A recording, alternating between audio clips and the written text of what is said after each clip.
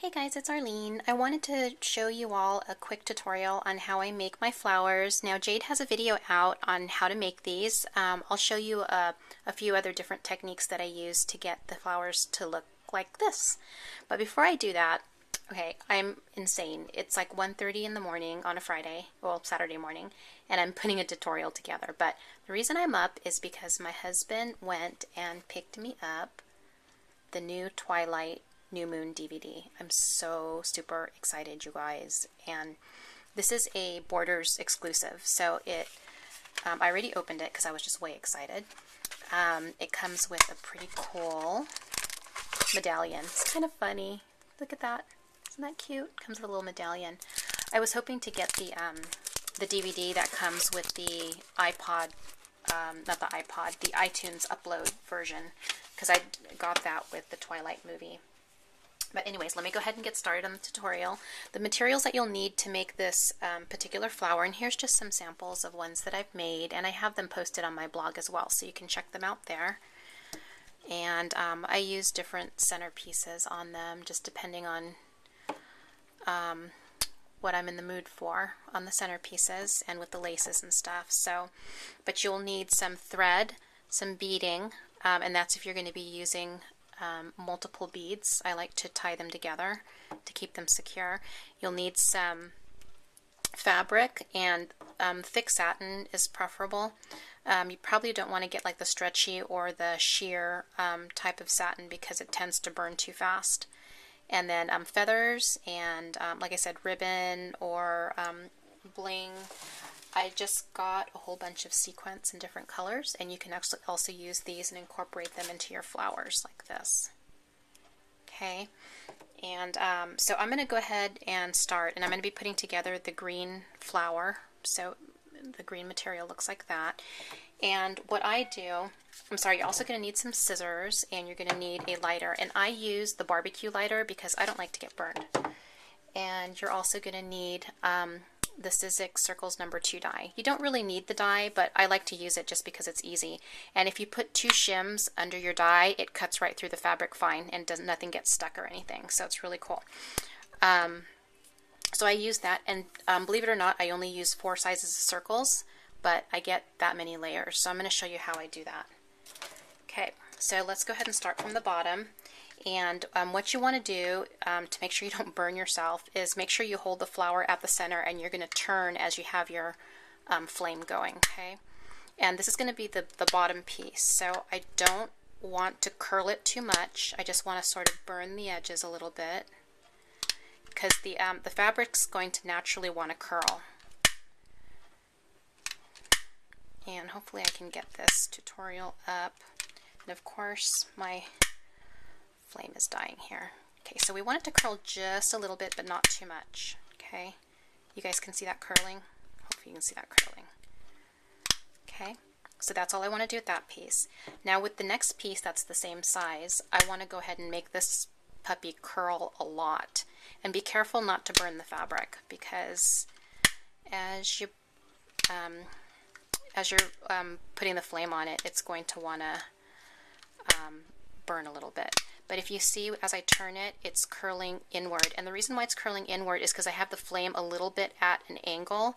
It's not this way or down this way, but it's sort of like at an angle pointing up, so it causes it to curl inward. Okay?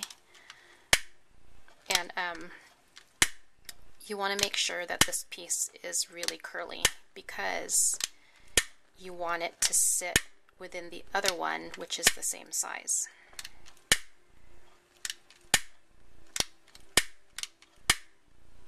Okay, so you guys can you guys see that? See how it's different sizes? Okay, so that's basically what I do with all of these. So I'm just going to go through these really fast.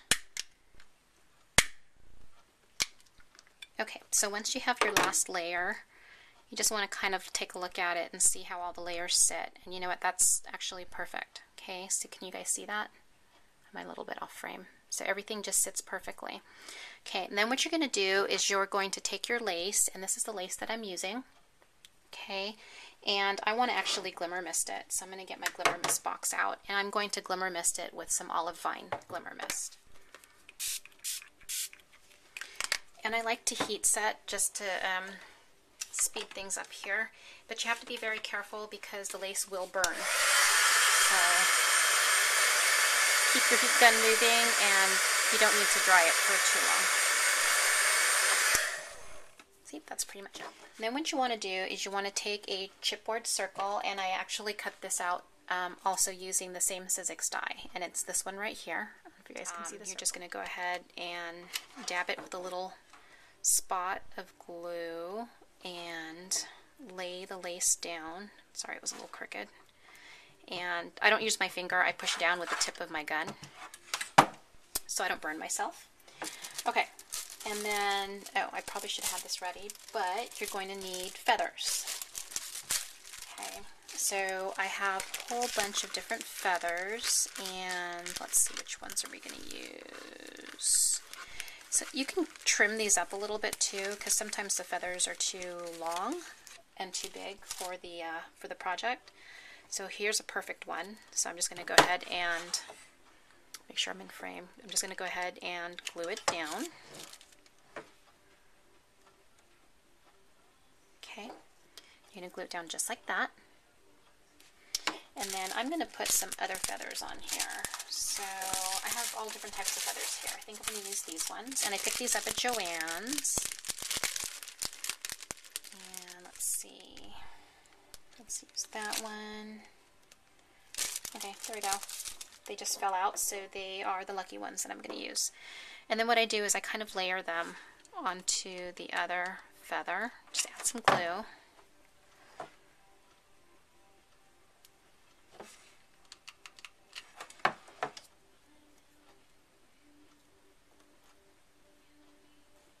Okay, just like that. And instead of using sequins this time, I'm going to use this ribbon trim. So you can mix things up a little bit. You don't have to use sequins. So just put a little bit of glue. You don't have to use pearls either. On some of them, I used pearls like this. You can see that. So I am just going to curl this up a little bit. Sort of like that. Okay, and then I'm going to start gluing down my flower. And how I do that is, just to make sure I get the layers in the right order, I sort of line them up. Alright, so you got everything lined up. Okay, you just need a little dab of glue.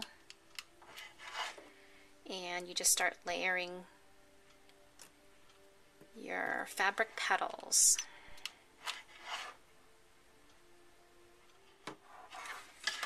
Okay, and that's about it, you guys.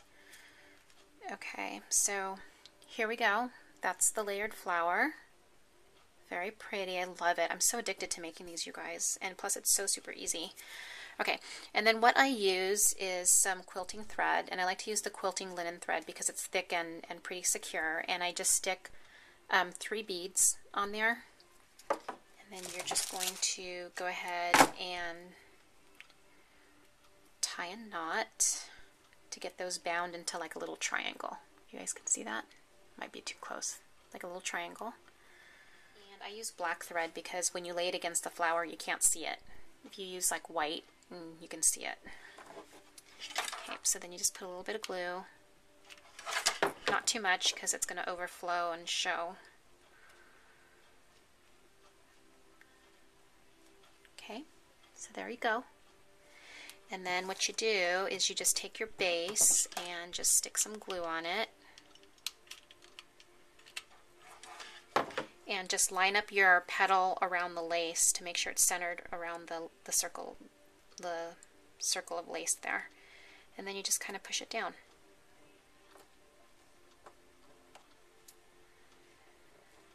Okay. And that's pretty much it, guys. It's really super easy. Don't be intimidated by the lighter. It's fun. And so here you go. Those are my flowers. I hope you guys like it, and thank you for stopping by my channel today. Take care. Bye.